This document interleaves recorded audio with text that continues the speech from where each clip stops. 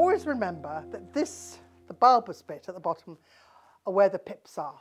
So you know that this long bit is going to be solid.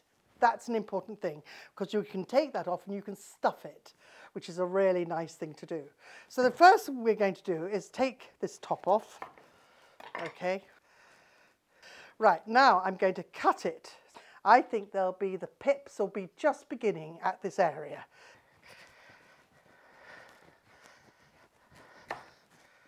And you know what? I'm absolutely spot on, because have a look. This is how good I am. That's all it was. So what I'm going to do is just take a little bit off. Okay. So that will go on top, yes. So there we are. That I roast whole, or I would make it into a puree. I would never cut it. There we go. Now, and I'd put that on the top.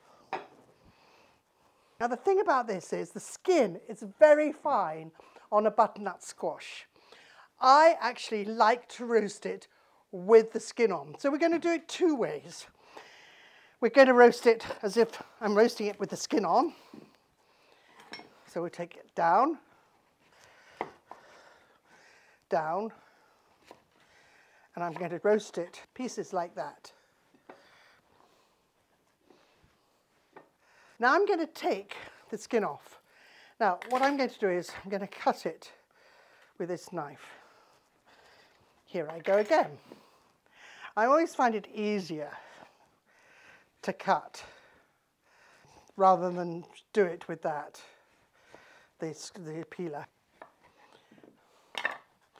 Now at this point, if you want to dice it, you do the same thing. Actually, exactly the same thing.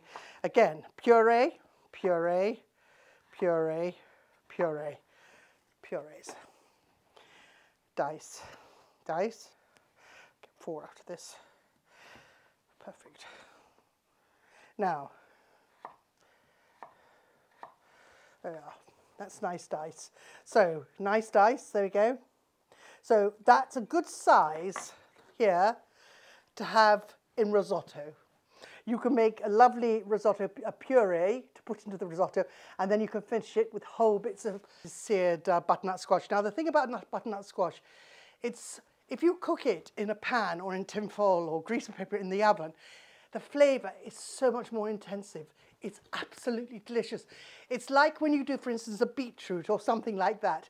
The flavours are very much more intensive, and when you actually puree anything like that, it tastes so much better. I can't tell you.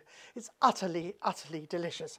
Now, again, we can take this, whoopsie, thinly. This is great to put in a stir fry. This is really nice for a stir fry, guys. Bit unusual. Put it with the ginger, really delicious. This I might as well use for my puree. That's my puree. There's my dice. I can go finely diced. But the thing about this is, I'm going to say something, because there's so much water in butternut squash that actually it goes so much smaller. So I would be very aware of not chopping it too small. Keep it chunky rather than big. Okay, so there you go. And enjoy roasting that. Stuff it. That will do deliciously, I think, for 4 people. So you can put some rice in there and have it to go with chicken or something. Delicious. There you go. Enjoy.